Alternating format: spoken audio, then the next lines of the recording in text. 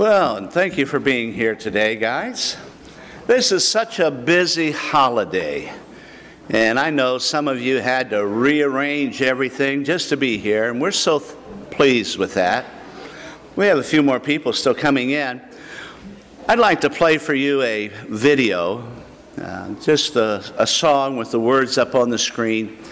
Now, the video may not be the style of music you like. You may think, well, it'd be better if it had a different vocalist, and that could be true as well.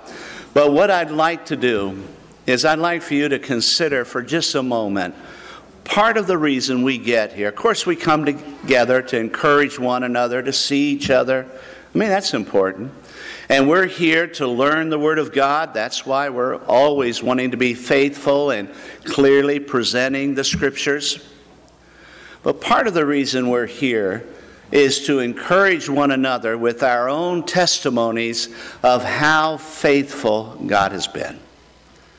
Oh, life gets turned upside down in just a few minutes, doesn't it? We saw that again this week with a young man from Caston who had a horrible drowning accident. We'll give you some words there that he seems to be showing signs of improvement. And we're so thankful for that. But just in a minute, everything can turn. So we're going to give you an opportunity, just a few of you, if you'd like to share a word of testimony to the faithfulness of God. This is a song, perhaps you've heard it on the radio. It's a song that I play often because as much as life hurts, this is truth. Listen, if you would, to the words of this song. Well, good morning. We are glad that you're here with us this morning. As Bruce said, I know it's not very easy when it's kind of sprung on you that, hey, we'd like for you to share how God's been faithful. But before we do this song, and I'll stop in the middle of the song, if there's something that you want to share, because that's how we know that our God is faithful, right? Because of the things that He's done. We can't see Him. We can't, physically know for sure He's there, but we know that He's there because we have the Bible that says so, because of the things that He does in our lives and the way He takes care of all the things that we really have no control over. So before we sing Great Is Thy Faithfulness, is there anybody that would like to share something, how God has been faithful in your life this week, this month, this year, the last 50 years?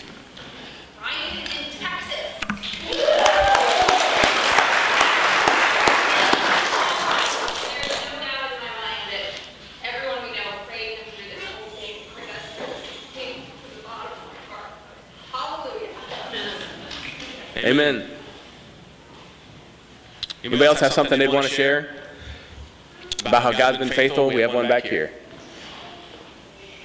I know God provided a lot of things, but He gave us 10 more years than we were supposed to have. And that's a marvelous year. And that's, He can do wonders. People do prayers and help you wonders and give you encouragement. I know that for a fact. We got 10 more years than we're supposed to. Very good. Amen. Anyone else before we start the first verse here? We'll break after the second verse before we go into the third if anybody else has got something. I see another hand back here.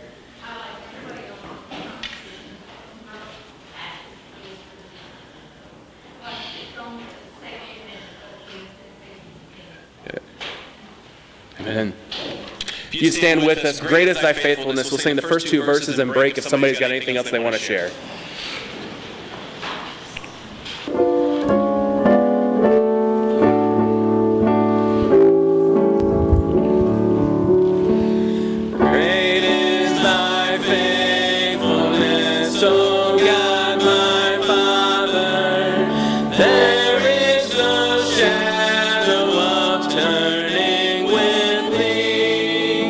Thou takest not thy compassion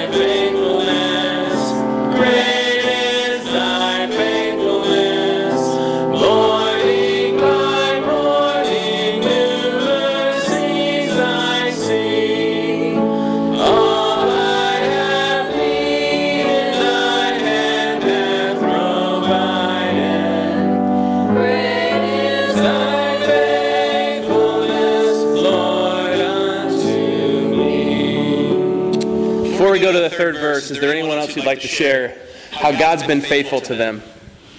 Right here. Well, there's three that stand out. June of 2012, when Dave had the motorcycle accident, and 48 days in rehab, and you as the church family, and Bruce came to see him, and Beth, and he survived that with God's help. And then April of 2014, Jace with cancer, and you helped and prayed, our church family prayed him to healing and wellness, and he's well today. And then last June of 15, when the gallbladder surgery went south, and internal bleeding, and I still have my great husband. So, amen. Amen. Any more this morning? I just want to give God a praise for this. You guys are so wonderful with helping with Bible school. You don't realize how much I have said over Bible school. But I'm just blessed by God giving us these wonderful decorations we have in the basement from Crown Point Church that Lisa's parents go to, and how I always worry every year, especially when I see how many kids we have pre-registered, and how is all this going to come off and be so cool and exciting for the kids. But God never ceases to amaze me in how He provides, and we have almost 130 kids pre-registered, so we can have 150, 160 kids that will get to hear the gospel, and some of them for the first time. And I just thank you all for the support that you give us in this ministry, and I praise God. Amen. Any more? We need one more so I can... Okay, good. Mine, 2 houses sounds big. I'm embarrassed, but we run into people all the time who have kids, and they have to love them, and we don't. And we encourage other people by our testimony, especially my home he travels. But we come home and he just met somebody last week, and we said, praise the Lord, we don't think through that. So we're grateful for that. We had another one over here, Hal. Yes, about a year ago, we visited my daughter and my son-in-law. And during that visit, he expressed to me that he wanted to become a minister. And after that year lapsed, my daughter came home again just recently and informed me that he has taken over a church because their minister was in bad health in the hospital. So he's leaving this little church down in Murfreesboro, Tennessee. They have probably about 1,000 people. They asked him to do that. He's in college. Middle Tennessee is one of my daughter. She graduates in December, going to become a teacher. He's going to become a Most faithful. We won't stop if they keep coming, so. Any more? Okay. Third verse, great is thy faithfulness, and God is faithful. Amen. Pardon for sin and a peace that endureth, thine own dear presence to cheer and to guide, strength for today and bright hope for tomorrow, blessings all mine with 10,000 beside. Great is thy faithfulness, great is thy faithfulness, morning by morning new mercies I see. All I have needed thy hand hath provided. Great is thy faithfulness, Lord, unto me. Let's pray. Heavenly Father, Lord, you are a faithful and an awesome God, and we thank you for, as we've just heard this morning, how many different ways you have been faithful. You have been there for us, Lord. We know that you will never leave us or forsake us, that you're always there, that whatever we come to, we know you've already been there and that you will get us through it. We thank you for that. Lord, today as we're here, there's a lot of hurt and there's a lot of things that we deal with throughout our life, and that, Lord, I pray that we would every day look to you, because you give us mercies new every day. Your grace is new and always sufficient. Lord, I am thankful for that. In Jesus' name I pray, amen. As you're being greeted, shake a neighbor's hand. Tell him you're glad to see him here this morning. Good morning. Glad to see you here. Glad to see you as well. Good morning.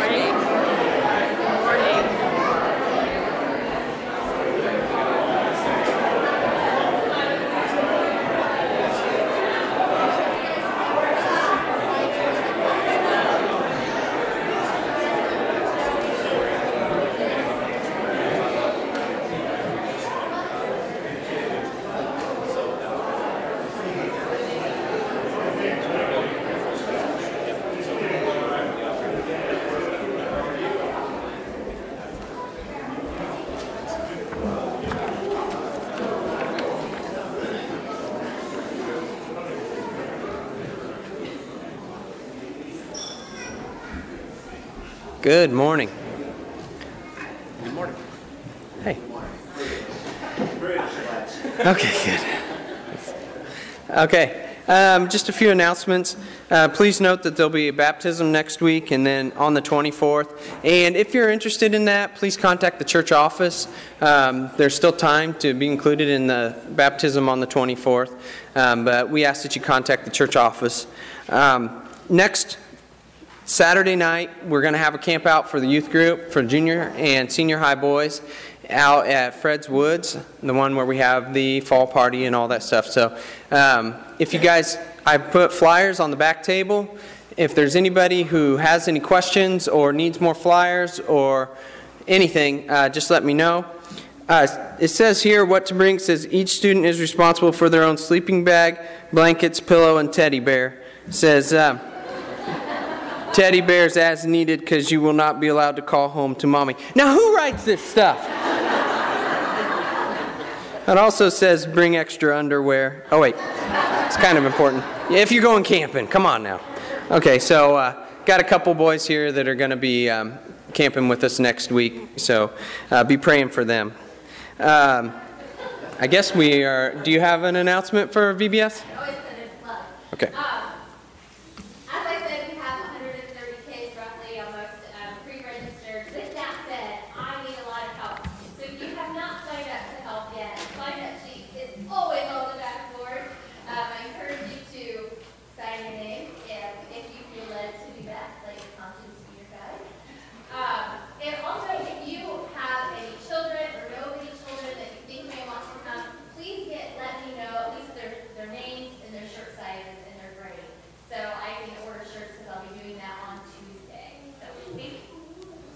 Okay.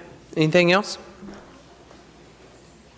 Okay, we do have a prayer request, and the back of this, we were talking this morning, the back of the bulletin is just packed full of familiar names and names that have been on there for quite some time, and some very important new names have been added this week.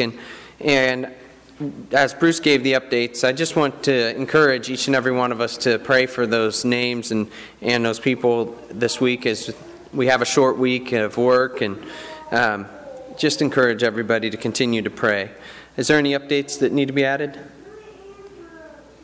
No? Okay. If not, the ushers please come at this time.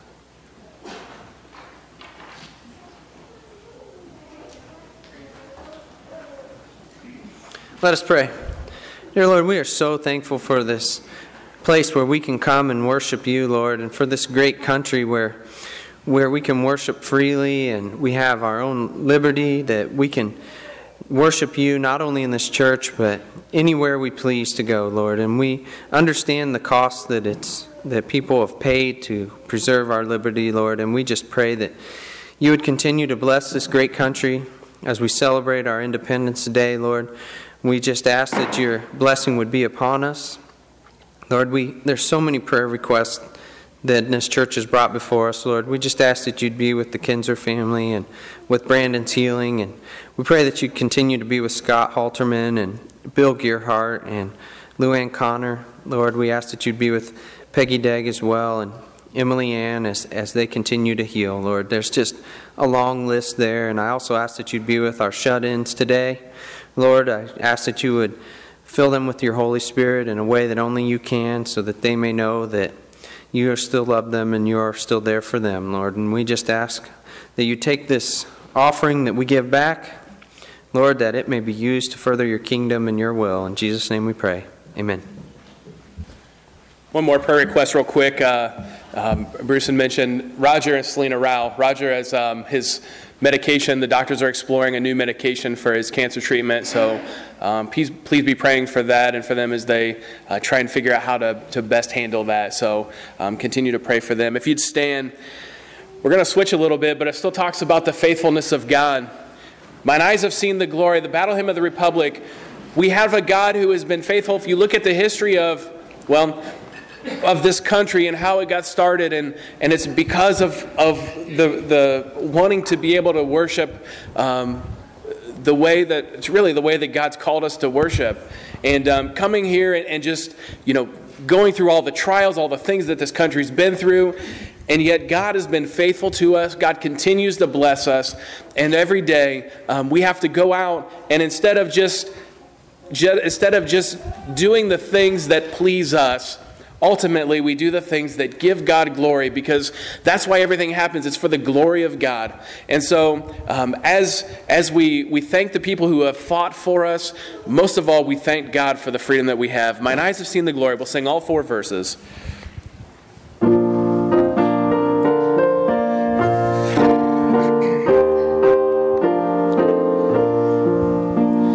Mine eyes have seen the glory of the coming of the Lord. He is trampling out the vintage where the grapes of wrath are stored. He hath loosed the faithful lightning of his terrible swift sword. His truth is marching on. Glory, glory, hallelujah. Glory, glory, hallelujah. Glory, glory, hallelujah. His truth is marching on. I have seen him in the watchfire of 100 circling camps. They have built in him an altar in the evening dews and damps. I can read the righteous sentence by the dim and flaring lamps. His day is marching on. Glory, glory, hallelujah. Glory, glory, hallelujah. Glory, glory, hallelujah. His truth is marching on. He has sounded forth the trumpet that shall never sound retreat. He is sifting out the hearts of men before his judgment seat. He will swift my soul to answer me, to let my feet. Our God is marching on. Glory, glory, hallelujah. Glory, glory, hallelujah. Glory, glory, hallelujah. His truth is mine.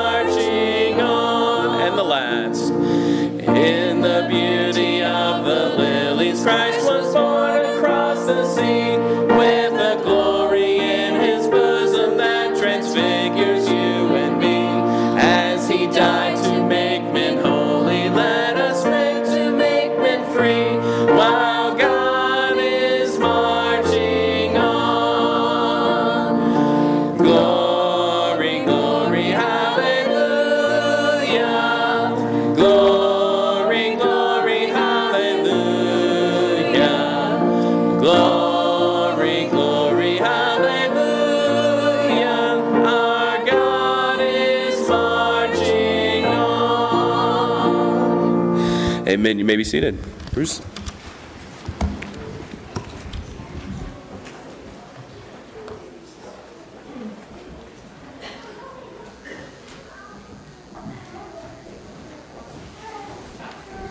And we'll dismiss our kids like we can make them stay if we wanted to.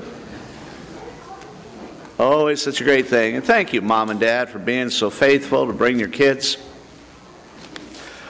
Well, visitors, we're so glad to have you here. We want you to feel right at home. Many of our people are out traveling on such a busy day, and we're always glad for some of you to get away.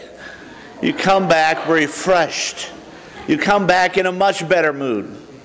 Hey, listen, I wanted to just share one more word of testimony with you. I was talking to Bill Jones, and at the end of June, every year is a very difficult week. That's when he and his wife and the family, many of you here, lost Lori. And his testimony was not only the great years they had, but the assurance of knowing that she knew the Lord. And really, that changes everything, doesn't it? I mean, that's why we come. We don't come because religious people are that cool. I mean, let's face it, many of us aren't really cool. I mean, some of us are even way past groovy. That's hard to imagine. I mean, we're way out beyond all that. We don't get together because we're religious people and we enjoy a convention. No, we get together because the Word of God has communicated to us this great gospel message that when we know Jesus Christ as our Savior, that our sins are forgiven, that eternal life is given to us. By God's grace, He extended forgiveness, and by our faith, we have received it. What a great thing.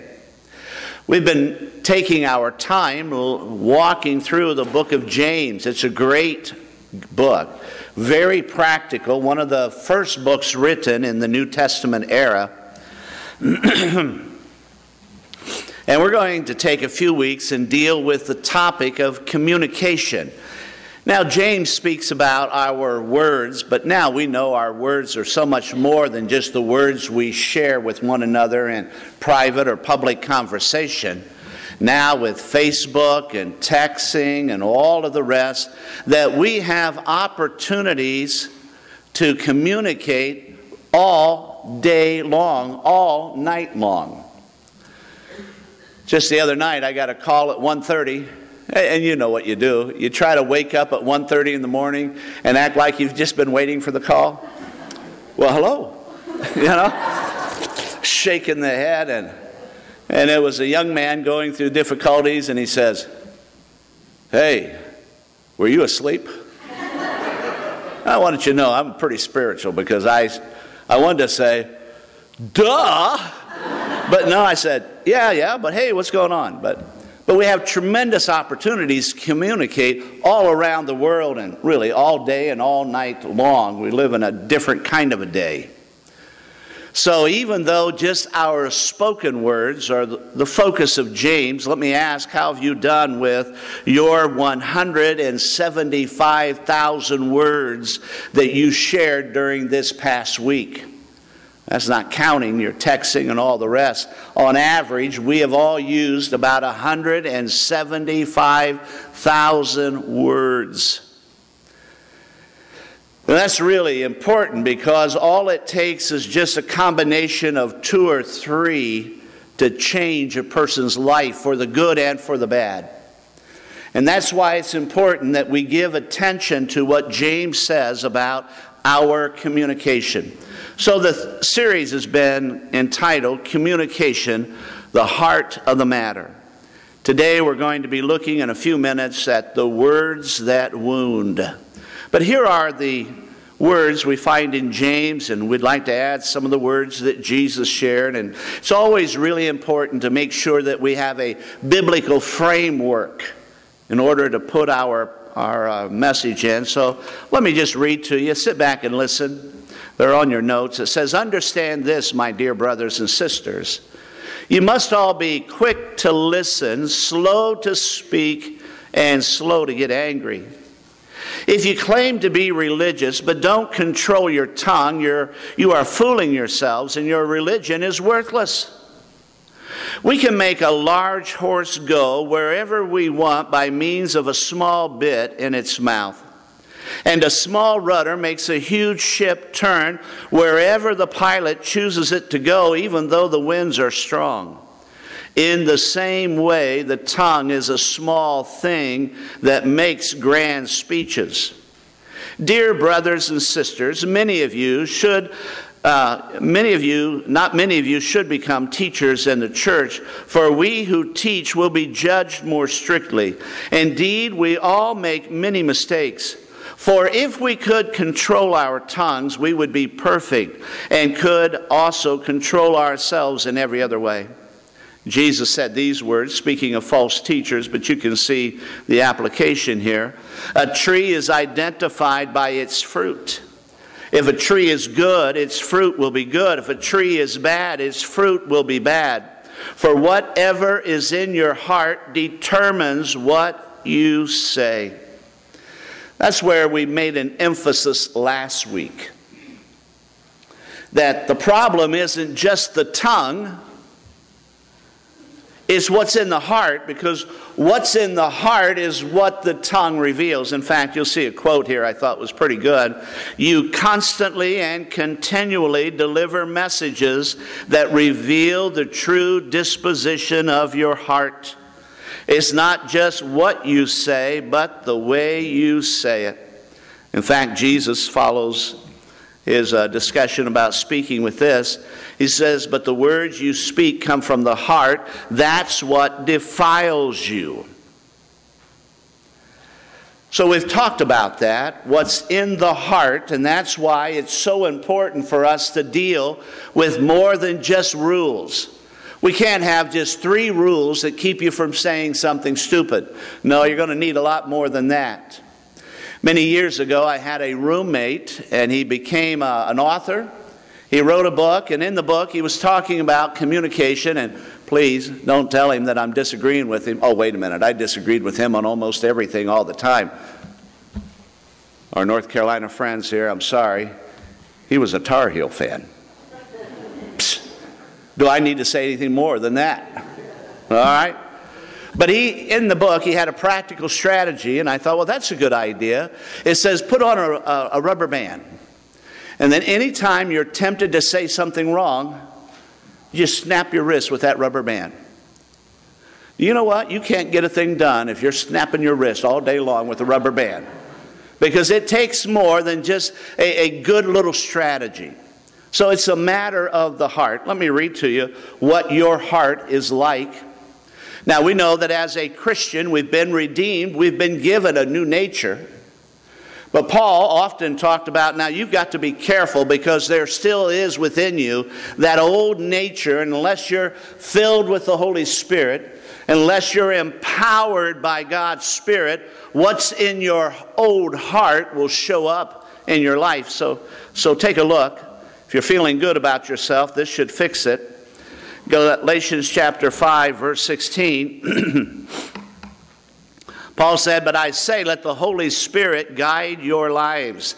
Then you won't be doing what your sinful nature craves. The sinful nature wants to do evil, which is just the opposite of what the Spirit wants. And the Spirit gives us desires that are the opposite of the sinful nature desires. These two forces are constantly fighting each other, so you are not free to carry out your good intentions. When you follow the desires of your sinful nature, the results are very clear. Sexual immorality, impurity, lustful pleasures, idolatry, sorcery, hostility, quarreling, jealousy, outburst of anger, selfish ambition, dissension, division, envy, drunkenness, wild parties, and other sins like these. Whoa, that is what is in the heart. I saw this in Logansport at one of our churches. It was something like this. It says, don't trust your tongue to a bitter heart. Well, I left a blank there because we can put in there, don't trust your tongue to an angry heart. Don't trust your tongue to a jealous heart. Don't trust your tongue to and the list goes on and on. We've got to be very, very careful. Let's say you have brand new carpeting in your house, and then you decide to have a party for teenagers. That's a bad decision. And you wanted to be a good host, so what you've done is you've put up here in this big banquet room you've put up a soda fountain.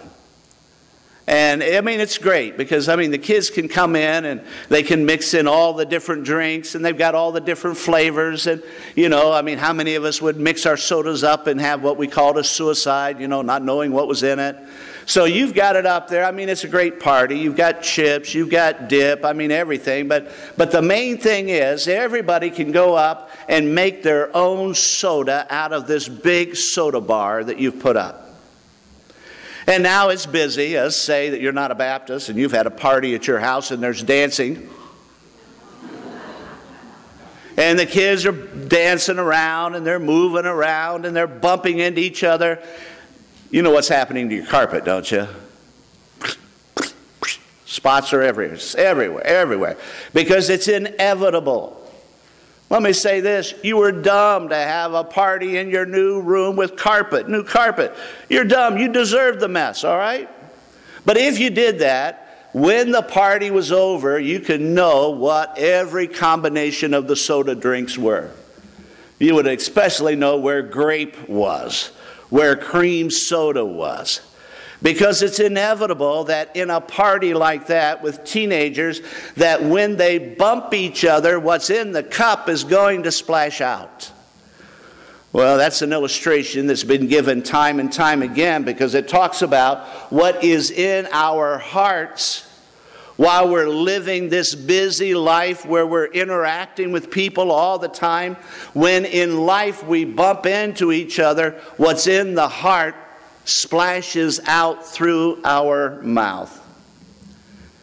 Because we have an opportunity to be a testimony to a lost world, it's important for us to learn this. Kind words are like honey, sweet to the soul and healthy for the body. So turn your notes over and let's talk about words that wound, words that hurt each other. This is not intended to be a comfortable, pleasant experience. Sorry, guests, that you're here. This is intended to be like going to the dentist. Oh, nobody likes it. Where they open your mouth, put the bright light right in your eyes, and you can still see below a tray full of shiny, pointed things. And now they're going to go through and clean your teeth and start touching any spot that is suspicious. And you know what happens. Does this hurt? And I don't know if a dentist knows that you probably just said something very ugly to them. Because if you've ever had that happen, when they push the soft spot, it hits a nerve it makes something come out. Well, this is intended to be an experience like that. Only 5 pointy things that I'm going to poke around in your heart with, and to see if you say ouch. To see if God would say, now listen, this is an area that you need to work on. In fact, it's an area that you need to surrender. Because we just read that our good intentions don't do us any good at all. So let's start. James chapter 3, verse 5, second half of the verse, is where our text begins today. But a tiny spark can set a great forest on fire. And among all the parts of the body, the tongue is a flame of fire. It is a whole world of wickedness, corrupting your entire body. It can set your whole life on fire, for it is set on fire by hell itself. Wow, what a warning. Every word I give has potential Proverbs says that my words have the potential to give life or to give death. The wrong words can be the words that encourage somebody and puts them into a new direction of life. But my words can also discourage somebody and bring them down. So, what about these words that wound? James says, be very careful. Be very careful with your tongue. So let's take a look. Number one, degrading words. Degrading words. Now, Proverbs chapter 12, verse 18 is a really good verse. In fact, it's so good that I've put it on the paper twice. I proofread my paper, printed out everything, reviewed it last night, and I thought, I put the wrong verse on the wrong number. I've never done that before. You know that, right? So let me read to you the verse that goes with degrading words, inappropriate words, words that are thoughtless, critical, coarse, just dumb. How many times have you ever said something and as soon as it was out of your mouth you thought to yourself, I can't believe I just said that. That was so inappropriate. Here's the word from Proverbs 17, 27 and 28. So if you'll scratch out, or at least put on the side there, the verse, Proverbs 17, 27 and 28. Let me read these words to you. A truly wise person uses few words. A person with understanding is even-tempered. Even fools are thought wise when they keep silent. With their mouth shut, they seem intelligent. You see, we've got to be careful with every word, especially degrading words, where in our conversation we've just said the wrong thing. Now, all of these will overlap, and you'll see that as we go through it. But let's look at the next one and slowly start to build the word picture here. Number two, demanding words. These are angry words. Oh my, we know what those words are like. They come out before you know it. They don't just come out, they don't seep out, they explode. They shoot across to the other person. Demanding words, angry words. These are words when we are arguing, accusing, words where we are cursing. Here's the Proverbs 29:22. An angry person starts fights. A hot-tempered person commits all kinds of sins. So always very careful to look around and make sure that the visitor you're talking about didn't show up for church, all right? So that person is not here. Rusty and I were going to help Corey Halterman get ready for a move. And we were on the highway. We were leaving Logansport, and we saw a car stop up in front of us a little bit and saw a door fly open. You know when the doors fly open, and a young woman jumped out of there. And she was yelling and screaming and pointing, and you could see behind the glass somebody else was doing the same. All of a sudden, the car took off. She's left in the middle of the road, and she's running down the road after the car. And I said to Rusty, Rusty, be ready to be a hero. At almost 62, there's not much hero left in me, So I said, be ready to be a hero. And we watched it all happen in the mirror. And sure enough, the car stopped. She ran up. The guy threw open his door. They yelled at each other. They pointed, opened the trunk. And I thought, oh no, what's going to happen? Rusty, I'm praying for you, brother. And all of a sudden, they switch places, get in the car, and drive off. Now, I don't know what happened. But I know this, there were words exchanged that hurt that relationship in such a way that they will never fully recover from it. These were demanding words, angry words, harsh words. Degrading words, demanding words. Number three, demeaning words. Demeaning words, words that condemn, words that are critical, that are meant to level somebody, knock them down. These can even be preachy words where you act like you're so much better than anybody else. Here's the Proverbs associated with these kinds of wounding words. Proverbs 12:18, some people make cutting remarks, but the words of the wise bring healing. Can you imagine what this election cycle would begin to sound like if somebody would be in charge enough to say, you have to say nice things about each other? Oh, isn't it terrible? And I'm not picking any candidate, but isn't it terrible to see where it becomes a contest to see how mean, how rude you can be to each other? Criticizing one another's characters and past performance, and on it goes. Well, we may have to put up with it during this election cycle, but Dad, this should not be you with your children.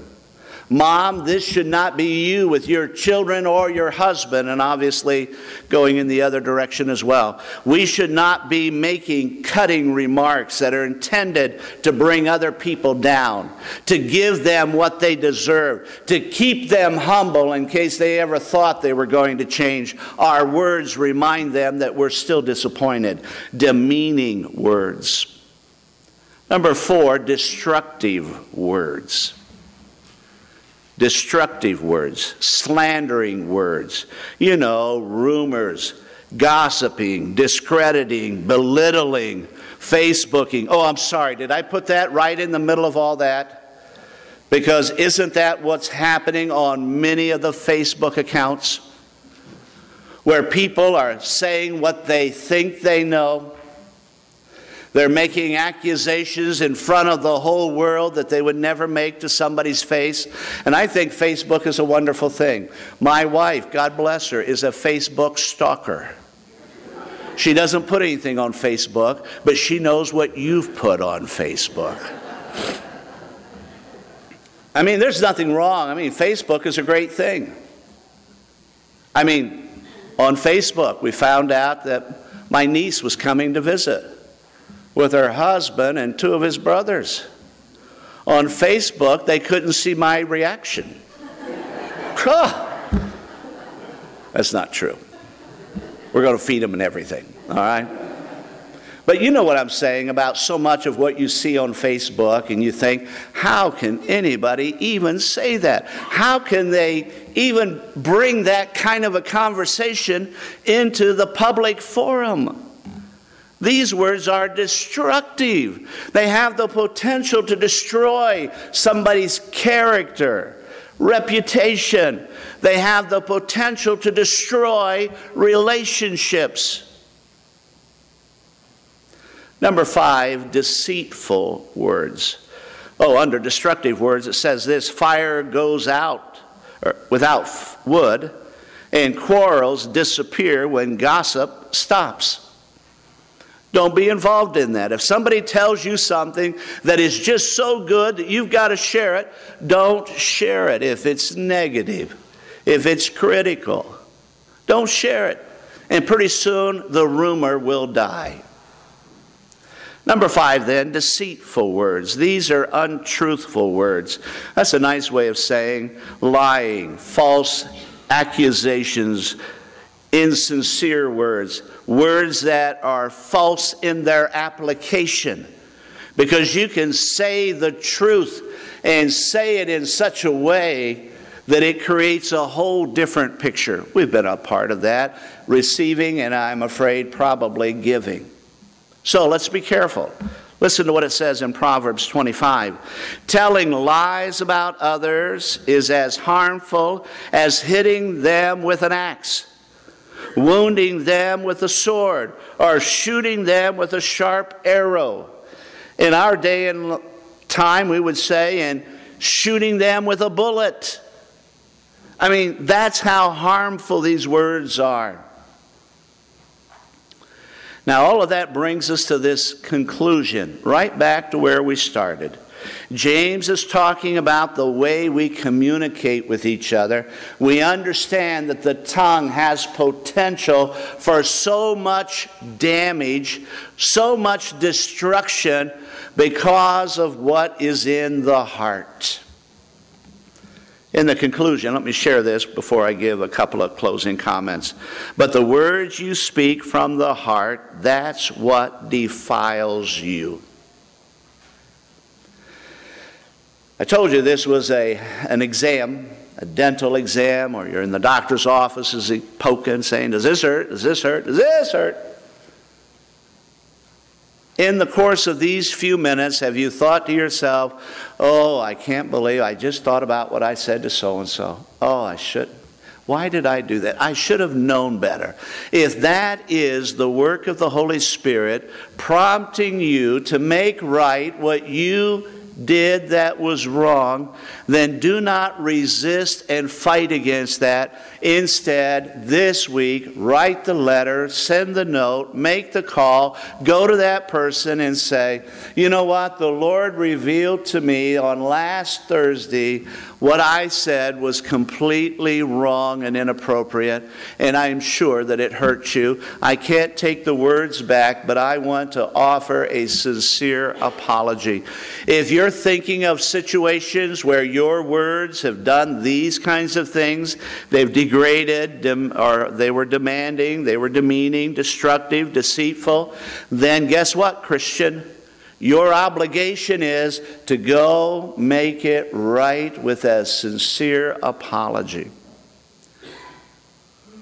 We're talking about the heart. It's so important for every Christian to start every day the same way. And that is to say, Father, before I get out of bed, it's my determination to do your will. Today, I want to do your will on earth as it is in heaven.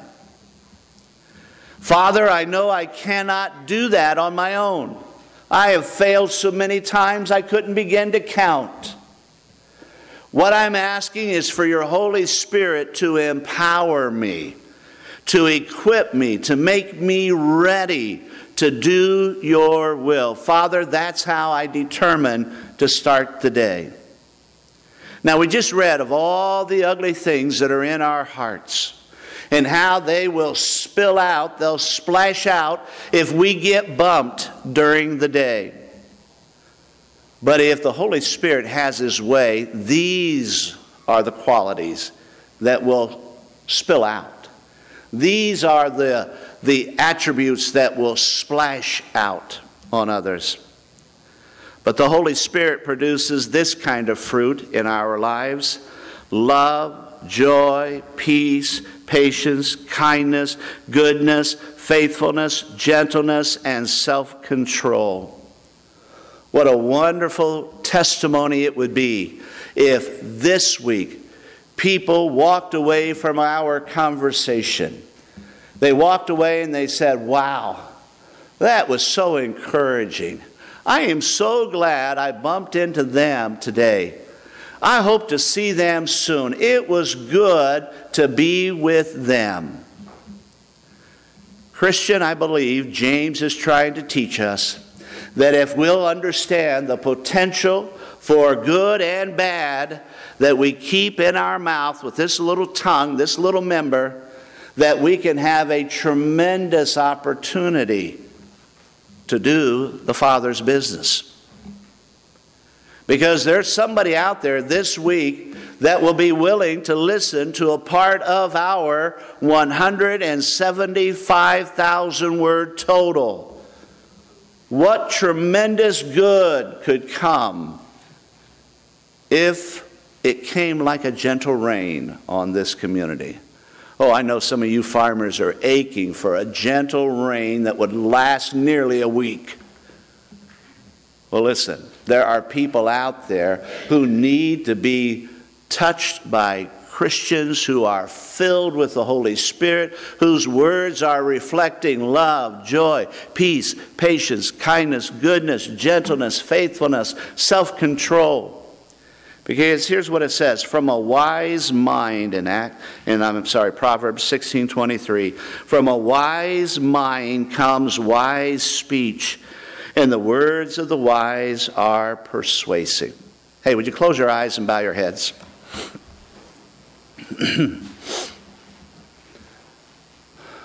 We'll have a time where the Lord, I hope, will challenge you as He has me through this message. I'm not going to ask that you raise your hand or do anything. No, that's between you and the Lord. But really, think about this next week. Are you ready right now to say, Father, I'm determined to do your will. I want to serve the Savior.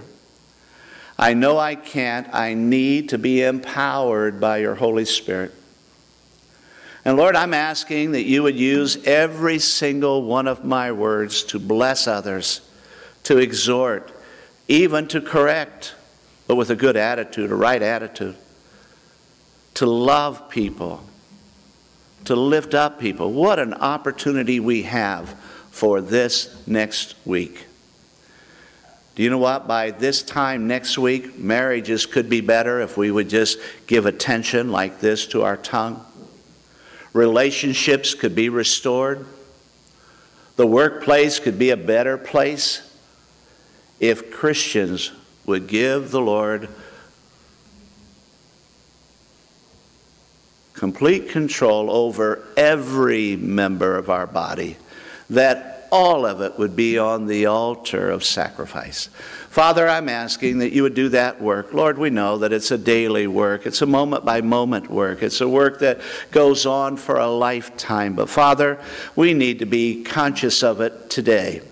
Lord, it needs to be our focus for this next week, that you would use us to bless others, to encourage others, to do what needs to be done for the benefit of others, for your glory. Father, I ask for this always and only because we can come and pray in the name of the Lord Jesus Christ. Amen. Well, so much good happens in our great land. It's obvious that we need to be faithful in praying. It does not matter your political persuasion. We'll never discuss that. But we need to be faithful in praying for this great land. And with that, I wish all of you, of course, the very best. Start to say Happy New Year. Happy 4th of July. Got it. God bless you.